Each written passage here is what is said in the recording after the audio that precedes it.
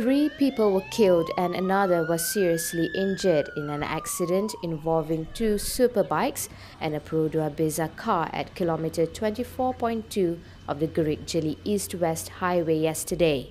The dead have been identified as car driver Ahmad Shadrul Amin Muhammad Sauki from Besut, Terengganu, and a motorcycle rider whose identity has yet to be ascertained. Both died at the spot in the 4 p.m. incident. The third casualty, Muhammad Rosli Hussein from Machang, Kelantan, died about 3 hours later while receiving treatment at Gerik Hospital. According to Gerik Police Chief Superintendent Ismail Che Isa, the incident occurred when the car, which was heading towards Gerik, grazed one of the superbikes as it was navigating a bend.